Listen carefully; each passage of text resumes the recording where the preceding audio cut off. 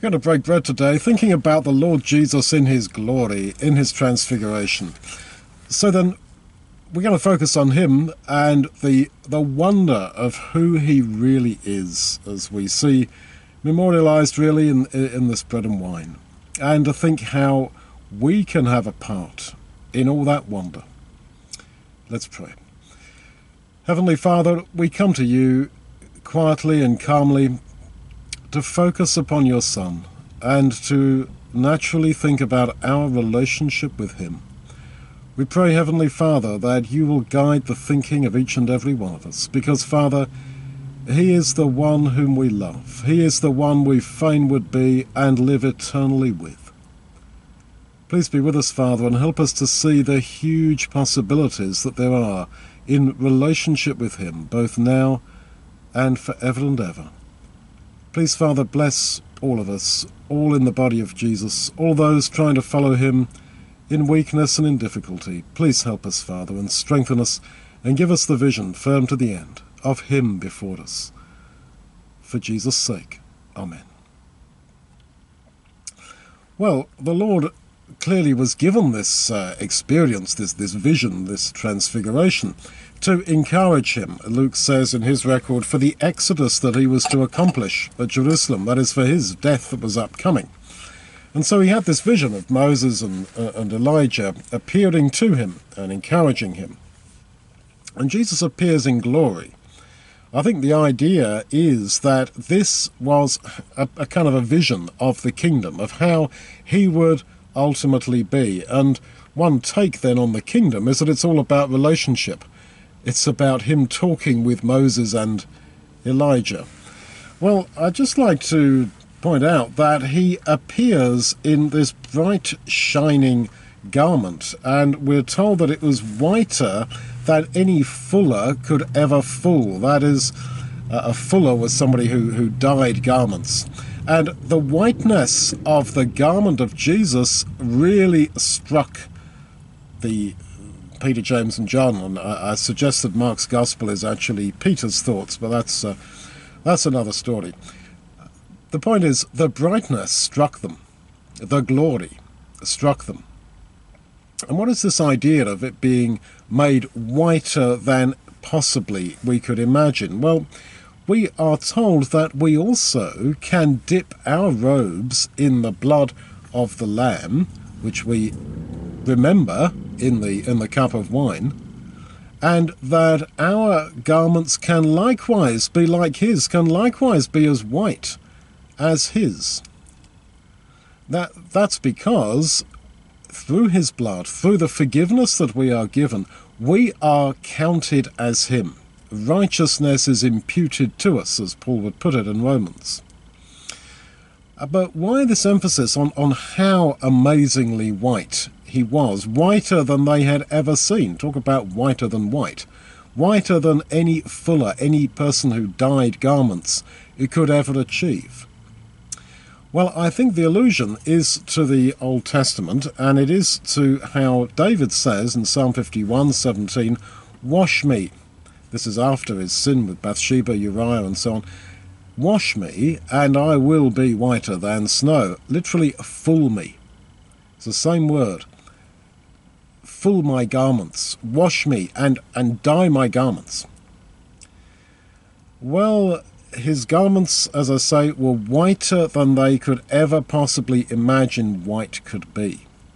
And I think the point is that when that's applied to us, it means that this is a forgiveness of a quality and a dimension and a nature that cannot be experienced in human terms.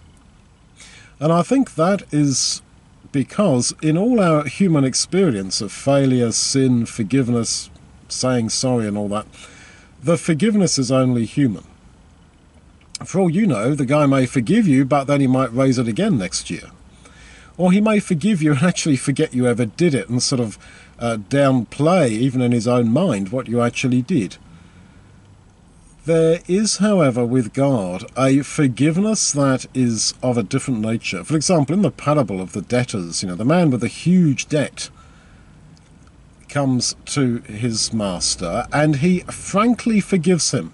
Now, the frankness of that forgiveness, I suggest, is quite different to what we can achieve. Forgiveness typically is a process.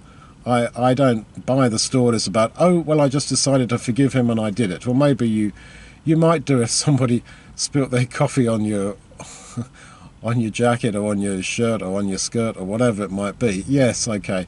But with bigger things, I really do think that forgiveness has to be a process with human beings. That's my experience of granting forgiveness and being granted it. It is finally a process. Whereas God can frankly forgive, as is said in the parable.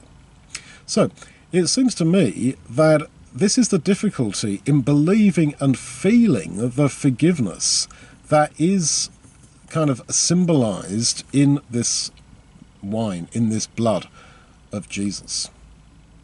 That the difficulty is this is a forgiveness, the nature of which we have not actually experienced in secular worldly life. And yet this is what it is to know God and to know the Lord Jesus, to be in relationship with them. It is to believe and to know that actually they have forgiven me and I am whiter than snow, and I can look forward by grace confidently, as David did, to the kingdom. So then, they're taken up a mountain, aren't they? Peter, James and John with Jesus. And quite clearly, this whole thing is looking back to Moses when he goes up the mountain.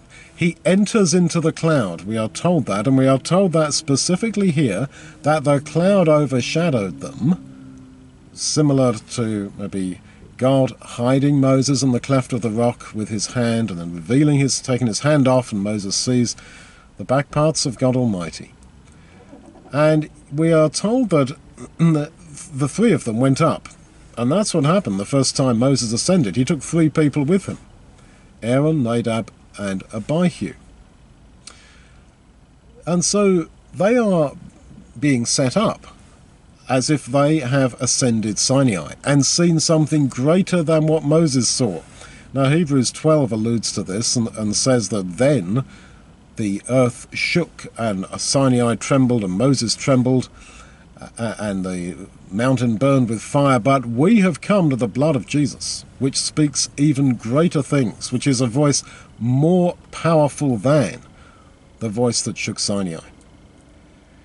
And so in Judaism, Moses' ascent of Sinai and his meeting with God there was seen as the absolute pinnacle of spirituality. And Moses was the greatest man who'd ever lived, the one who got closest to God, and wow, this was the absolute zenith, the absolute acme of spirituality, Judaism, religion, and whatever.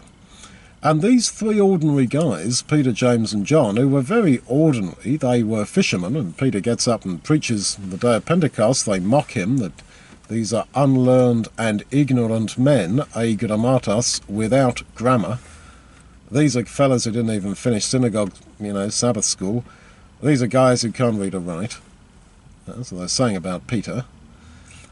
These men are taken up into the mountain, or go up into the mountain, enter the cloud. They are being set up as a new Israel, with them, as it were, the ones who are called to this extreme experience. And this is, again, 2 Corinthians 3, we each, Paul says, with unveiled face, behold as in a mirror the glory of the Lord, and he means the glory of the Lord Jesus, and are changed into that same image from glory to glory. That is, as the glory shone off or reflected off the face of Moses, so he says it is reflecting off our faces as we look at the glory of Jesus. So many times in the New Testament, the experience of Moses is set up as the basis for our experience. We're all like Moses. That's the simple idea. And this was very difficult for people who had grown up in Judaism to understand, that really and truly I, as an obscure little person, could be that close to God? Surely we should leave this to the specialists. And of course they would have thought of the other theophanies of men like Ezekiel, the prophets saw these things, and Isaiah saw his glory, we are told. But then we are told we also have seen the glory. And so what I'm saying is that there is, on one hand, religion, and on the other hand, there's personal spirituality. In the mindset of religion, these great spiritual experiences are had by a few chosen, very super pious, godly spiritual people. This is the mentality of stained glass windows, whereby the saints are presented as stained glass figures, rather caricatured and unreal. And we poor people are just coming along and sitting, as it were, in church as mere attenders, as mere sort of spectators at a show. That's the problem. That's the impression that religion gives. And shall I be saved? Well, I don't know, but my idea is that I just attend, and I am faithful as far as I can be. Now, Jesus and the New Testament are taking all these ideas and saying, no, you are the one who can have that special experience. You are the one who can go through what Moses did. You really can go through this. You can see the glory of the Lord Jesus insofar as you focus upon him. As Paul says, we each of us, even those apparently unspiritual people in Corinth, behold as in a mirror the glory of the Lord Jesus. And insofar then as we focus then upon him, which is what we're trying to do as we break bread, we see his glory. Insofar as you take time to reflect upon him as a person, you see the beauty of his character and you see the glory of the Lord. That's what you see. In his personality, you see the name of Yahweh, all the different characteristics, his patience, his love, his forgiveness, his grace, his justice, his judgment of sin. You see all that revealed. And you are changed into that same glory, bit by bit. You see, this is where being focused on Jesus is what it is to be a Christian. This is what it's all about. Having the mind of Christ, being focused upon him. And so they're being set up then as these people who were going through what Moses did, entering into the cloud, seeing the glory of the Lord.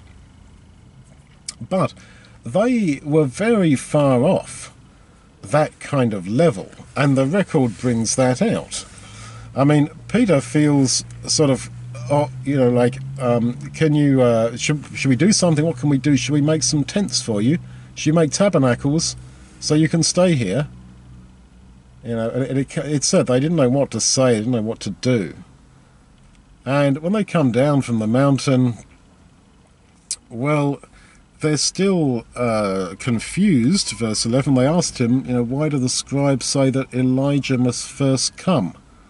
And they questioned among themselves when he said, don't tell anyone about this until the Son of Man is risen from the dead. They said, well, what is the resurrection of the dead? They questioned, we're told, amongst themselves what the rising from the dead should mean. Well, it seems to me that they were too much under the influence of Judaism, because the Sadducees said, there shall be no resurrection of the body. The Pharisees said there would that there would be.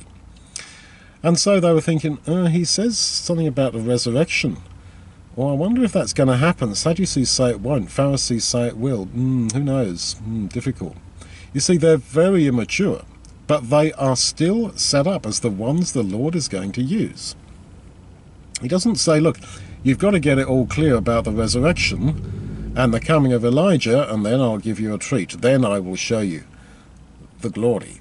No, it's a bit like they say, why do you break your bread with tax collectors and sinners when they're clearly not on a very high moral level. And he says, because I'm a doctor and I came to call the sick to repentance. In other words, by showing them ahead of time my fellowship, my table, accepting them. And here, by showing you my glory, when you're not quite ready for it, this will bring you to see the wonder of it all. So the Lord's table, this bread and wine that we take, is not for the elite. It's not for those who get it all. It's not for those who've got everything in order. It is for all men, but by our experience of it, as he said, I share my bread, I break my bread with tax collectors and sinners so that they might repent. And so here, in this bread and wine that you might take in your car, that you might take in your flat late at night, that you might do in an odd moment, maybe at work, maybe you're working such long hours, all you can do is to occasionally just slip aside into the toilet and sit there for 10-15 minutes and break bread. I was in a position like that in my life once when I was younger, many years ago. That's all I could do. Well, okay, then that's what you do. And there, in those moments, with all the inappropriacy of the situation, with all your smallness, you see the glory of the Lord. And bit by bit we are changed into it, despite the fact that they didn't get it all. They didn't understand it all. Now, we think, therefore, well, how can this really be? That little me could have such significance, such meaning. But that is what it is to believe. You see, belief in the love of God is not simply knowing about the love of God. It is trusting that this is all true for me. But of course we react against it.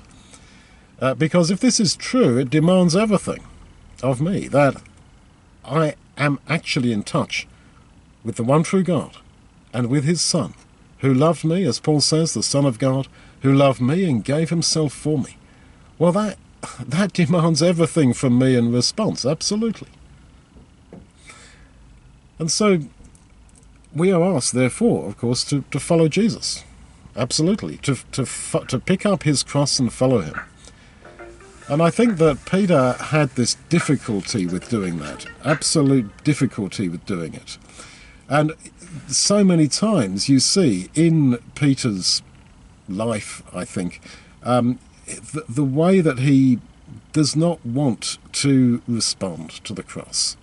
He doesn't like the idea of it. When Jesus said, I'm going to die on the cross in Jerusalem, Peter says, oh no, don't do that. Don't die on the cross, and Jesus says, get behind me, Satan. You're an adversary to me. In other words, you walk behind me, Peter. You're supposed to be picking up your cross and following after me. Well, don't tell me not to die on the cross just because it implies that you must. And I think there's a little bit of that here, because Peter says to the Lord, look, the idea of the conversation with Moses and Elijah, Luke says, was to talk about his exodus that he was to accomplish at Jerusalem. And Peter says, oh, let me make some tents, and why don't we just stay here? This is the kingdom. Why don't we just stay here? Don't worry about this exodus, this death that they're talking about at Jerusalem. Well, let me make some tents and we can stay here. This is the kingdom without the cross. So again and again, he doesn't quite get it. And I think it's the same with us, that the real idea of giving our lives for Jesus is very difficult. And it's difficult because we tend to look at it all negatively. Oh, this is a big price to pay. Rather than seeing the wonder of the fact that he knows me and he loves me and he really wants me to be with him. And I have seen his glory. This is for real. Well, sure, I want to give my life for him. Absolutely.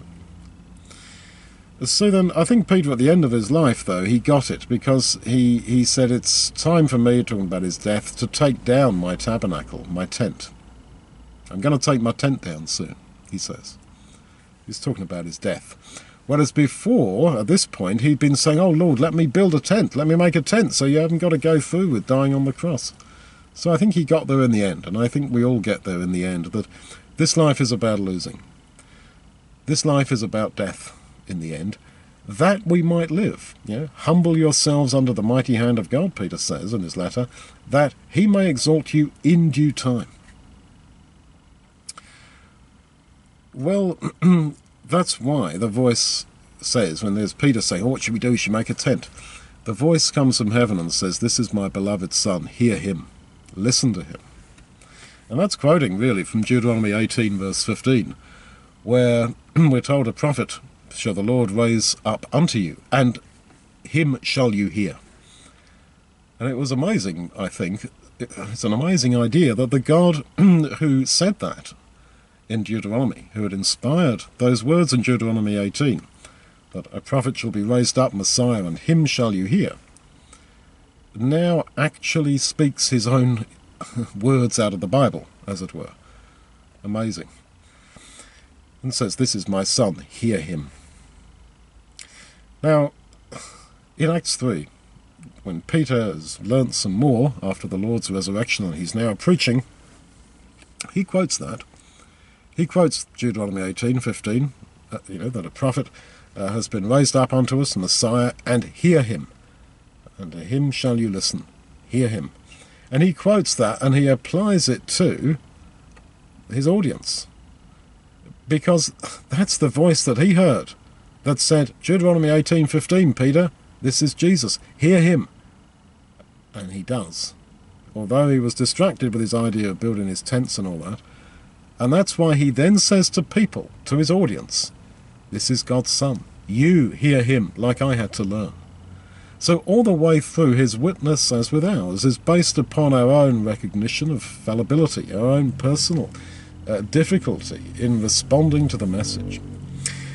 Well, he comes down from the mountain, and there's the little boy there who's sick, and his father's very distraught. The disciples couldn't cure him. And the boy has been casting himself into the fire and into water. Well, to be cast into fire and water in the Old Testament are all images for condemnation. So the boy maybe feared condemnation. And Jesus cured him. Sure, he cured him by a miracle, but I think the abiding cure was in understanding psychologically that condemnation is now dealt with, that you are forgiven through me, and you are okay. This shall not happen to you. But the point I want to focus on really is the way that the man, the father, says to Jesus, if you can do anything, please do. And Jesus, as he often does, turns it around and says, if you can believe, all things are possible to him that believes. So the man is saying to him, look, if you can do anything, please do. And Jesus is saying, me? Can I do anything? I can do anything. Absolutely, literally. But you, can you believe? In other words, you are, as it were, you've got your hand on the volume control. It's you that can limit what I do for you. Luke 1, all things are possible with God. With God, all things are possible.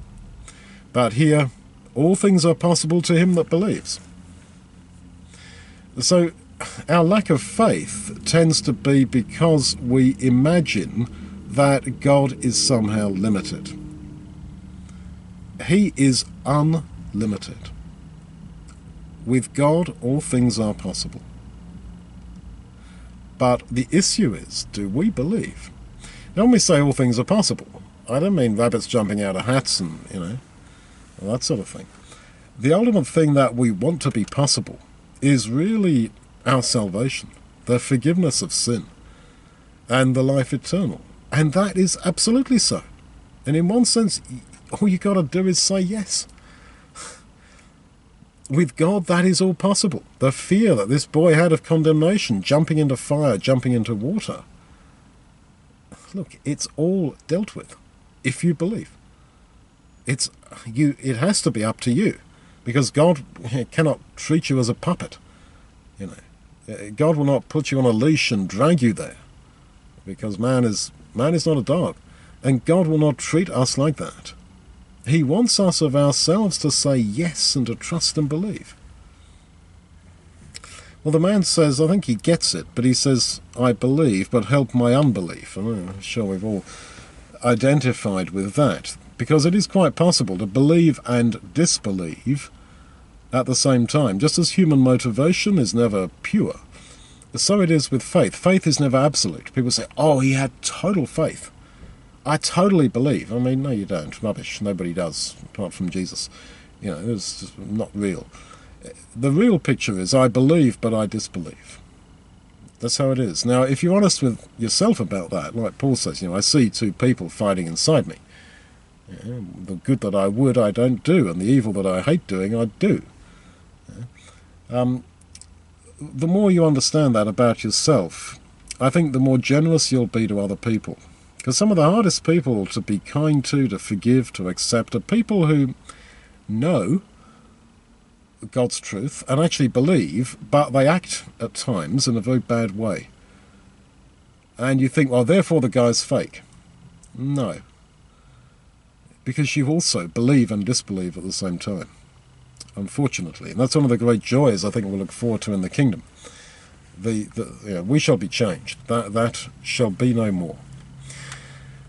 And so the man says, look, I believe, but help my unbelief. You see, he was quite mature. Jesus is willing to help our faith to grow. It's not simply that he says, look, this is it. If you believe, you will not be condemned. Don't have phobias about falling into the fire and water and fears of condemnation. Don't worry about all this. Just believe. And the man says, well, I believe, but help my unbelief. And Jesus doesn't say, well, I can't do any more. I've done a lot, and I'm going to die for you on the cross. I'm sorry, sir, but, you've got to believe it. I can't do that for you. Oh, really? The man says, help my unbelief. And that is so. Jesus can help unbelief. Faith, Ephesians 3, is a gift from God. He is willing to help us. And when he says, help my unbelief, this is the same Greek word you got in Hebrews 2, and we're told that because the Lord had our nature, he is able to succor or to help us in our time of temptation. So the help my unbelief, yes, indeed. Jesus is willing to do even that, if you ask him. Truly, he died because he wanted to save us. That is absolutely so. He died because he loves us and because he so passionately wants to save us. Heavenly Father, we thank you for this bread, in which we see the communion, the fellowship of the body of Jesus. And we thank you for it all, that you do want to save us, we who are so obscure, we who are so weak in understanding and action. We thank you that it is your desire that we should not be tormented by fear of condemnation, but that we should believe that we have passed from out of death, out of darkness to life and light. And we pray that you, through the Lord Jesus, will help our unbelief. For his sake. Amen.